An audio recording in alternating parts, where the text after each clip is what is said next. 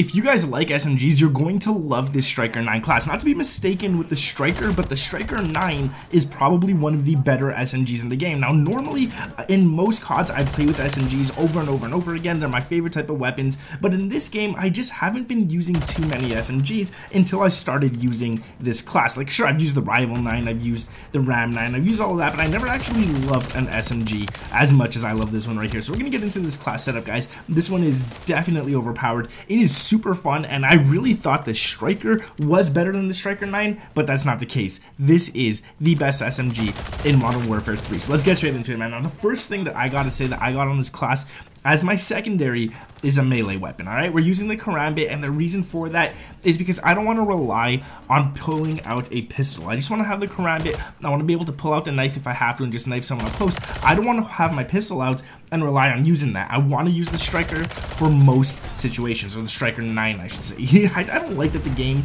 has two Strikers in it. It makes everything so confusing. But you got the Striker, and then you got the Striker 9. It's just weird to me.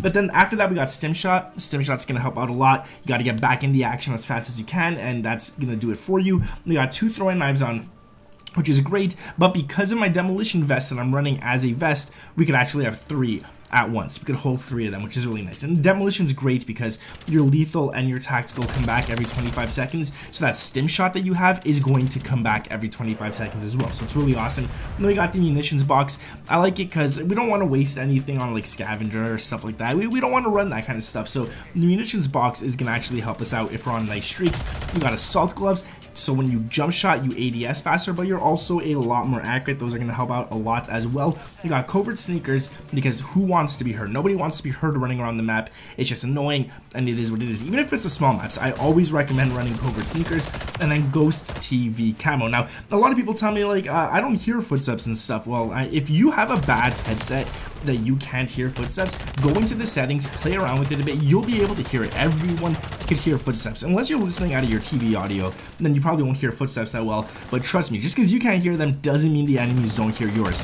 Make sure you're running covert sneakers, alright guys? It's super important. Now for the Striker 9, I have a couple of options here, but the main class I'm going to give you guys, the one that you're actually the one that you're watching in the background right now, is the one that I'm going to share with you guys, because that's my favorite one. But there are a few different options depending on how you guys want to play. So this one right here is kind of built for all ranges, but I'm going to give you guys a class that's built to be a lot quicker after, if you just want to be really fast with it. Now, before we get into the class setup, if we could drop a like on this, I would truly appreciate it. That's sub to the channel with those notifications turned on. And let me know down in the comments below, do you prefer ARs or SMGs? Now, the first attachment that we're going to talk about on this one is the JAK BFB. Now, this is going to be one of those optional attachments, alright?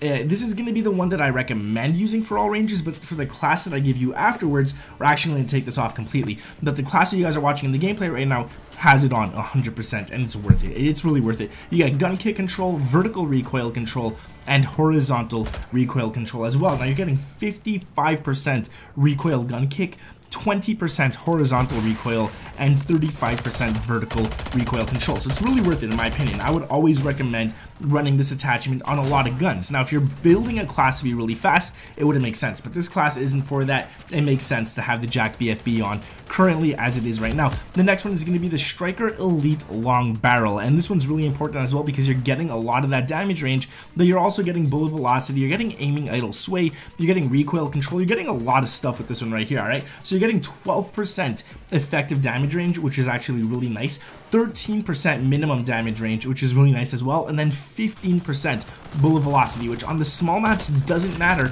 but when you get to those bigger maps and stuff, bullet velocity definitely does matter, especially if you're playing like Warzone. That's where it's probably the most important, but for what it is right now, this class works on both. You can play a multiplayer, you can play a Warzone, it does a good job on both. Now, you're also getting recoil control, so you're getting 9% horizontal and 9% vertical, and you're getting 6% recoil gun kick, so it's really nice. And the visual recoil on this gun it's kind of annoying, but for the most part, it's just visual recoil. This gun doesn't have too much recoil, you don't have to worry about it.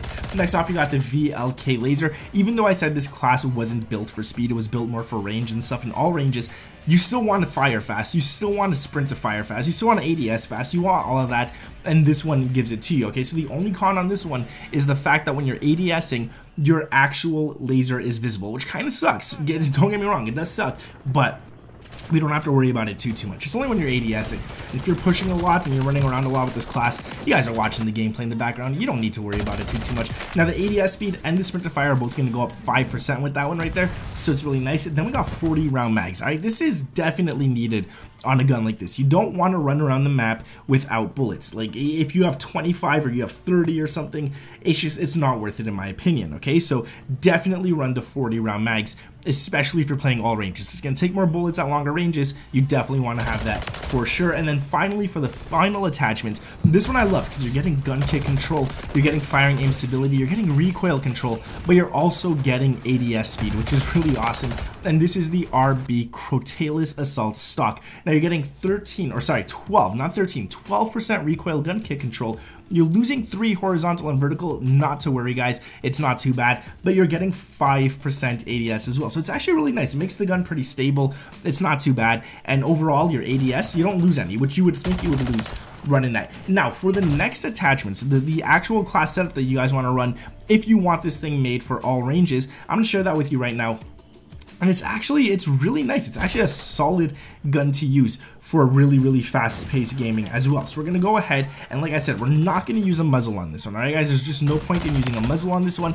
It just wouldn't make any sense because those take away a lot of ADS. They take away a lot of sprint to fire and all that kind of stuff. But the first thing we're going to throw on is the Striker Stubby Barrel. This is going to give you sprint to fire speed. It's going to give you ADS speed. It's going to give you aim walking speed. It's going to give you a lot of literally everything. Alright guys, you're getting 9% ADS speed, 10% sprint to fire with that right there, and it just makes you really fast and it's really fun to use. In all honesty, going to the underbarrel, we're going to go ahead and put on the DR6 hand stop. This is going to give you sprint to fire speed, movement speed, ADS speed, and aim walking speed. And the good thing about it is you're getting 11 ADS and 10 sprint to fire, so it's really cool as well. And then we're going to focus on another attachment, another one which is going to give us a bunch of stuff that we definitely want as well, like ADS and all that kind of stuff, and sprint to fire, and why not, right? And it's going to be a laser once again, alright? And this is the Chimera RYL33 laser light. This one is going to give you aim walking steadiness, which is great. This is because of the fact that we're not putting a lot of recoil attachments onto this gun.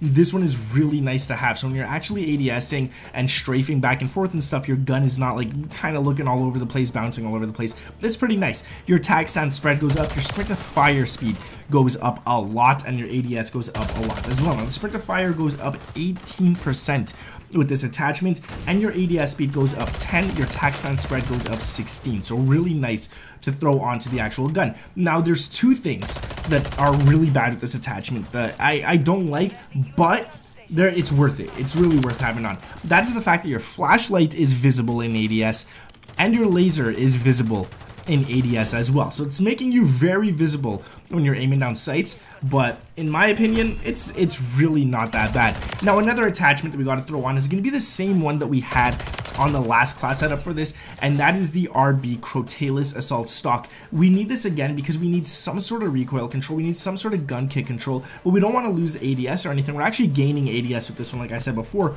We're getting 4 ADS with this one, so it's worth it in my opinion, and we're also losing 4 sprint to fire, but we got so much sprint to fire already on this class that we don't need to worry about that too much. Now the ADS speed boost is good on this. It's great because it's paired with recoil gun kick control, which is really nice as well. And for the final attachment on this one, we could focus on another thing that's going to give us recoil control and gun kick control and all that kind of stuff, because it's kind of needed, let's be honest, and that's the Sakin ZX grip. Now this one right here is going to give you 10% recoil gun kick control, 7% horizontal vertical, horizontal vertical, that doesn't make any sense, horizontal and vertical recoil control. So this one's going to be actually really nice to use. And this class right here, it's a very fast class. It's not the fastest SMG, don't get me wrong, but it's actually really good. It doesn't have too much recoil, but the recoil that it does have, I'm going to warn you guys, is a little more horizontal than vertical. Alright, so the vertical is super easy to control, but it does go left and right a bit, which could be a little harder to control for people.